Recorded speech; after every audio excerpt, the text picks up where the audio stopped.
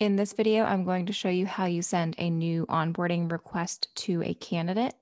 The first thing that you will do is you will navigate to the candidate's profile in Bullhorn and go over to the Employee Stream tab. Employee Stream and Able are the same thing, so you will often hear them be called both. The first thing that you will need to do for a new candidate is create a new Able account for them. Once you click on that button, give it just a few seconds to work. What's happening behind the scenes is it's actually creating a profile for them in Able and sending the candidate an email with their login information and for them to go in and create a password.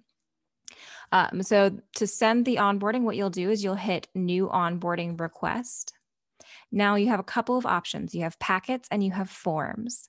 Packages are going to be groups of forms that have already been put together, and forms are going to be those individual documents to send.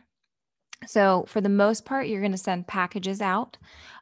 For if you're sending a standard driver packet, you would go through here and you would find the standard driver. If it's for a non-driver or a W-2 employee, you're going to send the standard non-driver / W-2.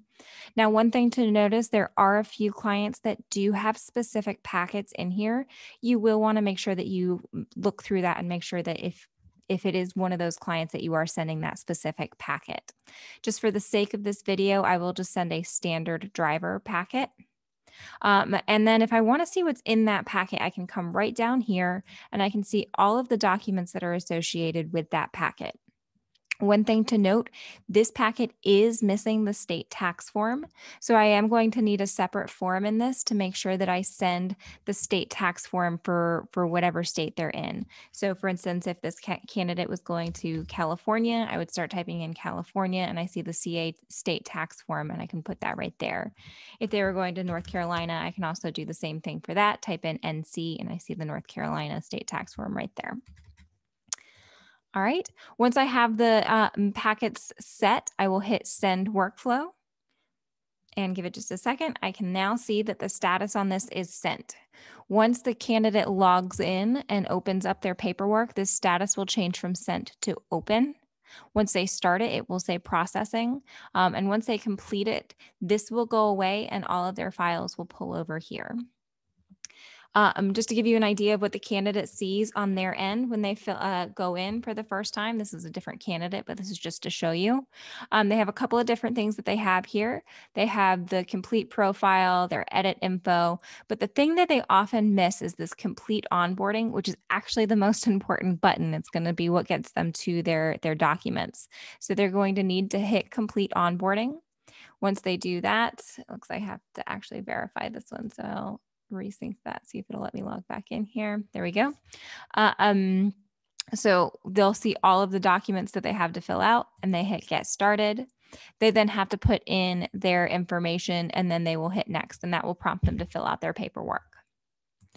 Couple of quick troubleshooting things that can occur if a candidate is saying they are not seeing the email.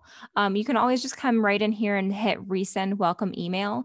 But note that this right here is the email address that it is going to. So if for whatever reason this email is incorrect, you're going to want to make sure that you update that in Able. So actually come up here and hit this edit button.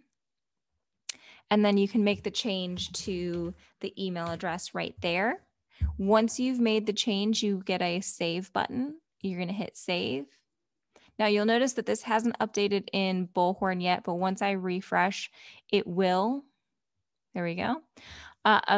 It is important that you update it in Able and not in Bullhorn. It syncs a lot faster, and then you would be able to resend that welcome email.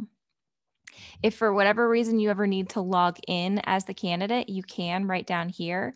You can hit log in as Wade Wilson, and you can select the reason. If you're helping them fill out the paperwork, you're going to want to hit complete profile with applicant and give a reason. And once you do, you can hit continue. I'm going to cancel this out.